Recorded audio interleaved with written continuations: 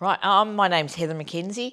We live out here in Leeston, been out in the countryside for 6 years after being earthquake refugees.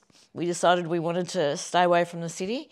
Partner still works in town, drives in each day. I've semi-retired and just can do whatever I like. We've got a very fancy charger. We've got a Zappy, which if it's a bright sunny day and I've got 2 days free, I can actually charge it straight from the solar panels. Chargers only charge to 80%, and I'll get 340, 360.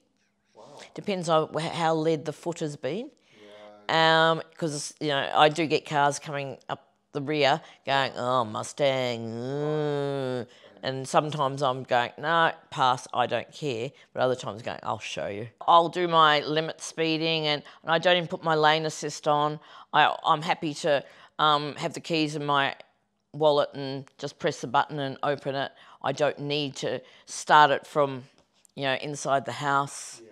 I just don't need to do it. I'm capable. I know I can do it if I wanted to. And I also work down at Rakaya once a week, so I take it. And it's really nice I know I've got to get there in 20 minutes. And if I'm late, it's like I can get there quite easily.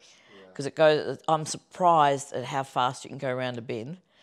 I've been really surprised going, don't push it, just don't push it. I usually charge it once, maybe twice a week. So I tend to just charge it overnight.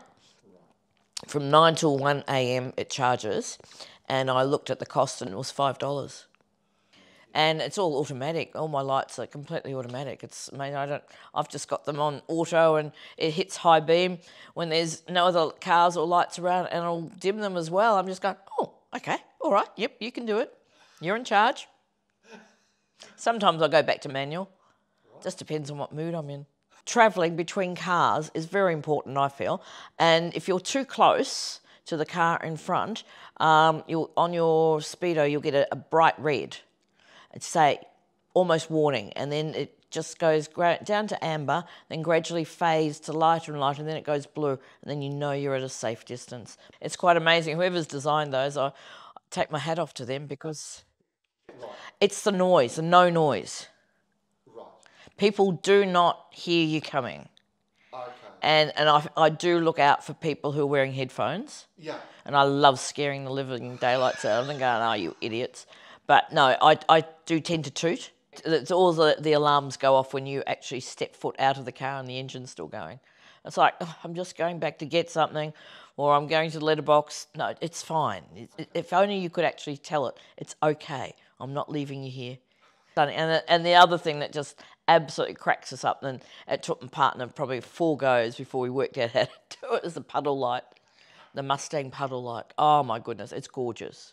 And there's a Mustang, and it points the right way, somebody said to me. I said, oh yeah, okay.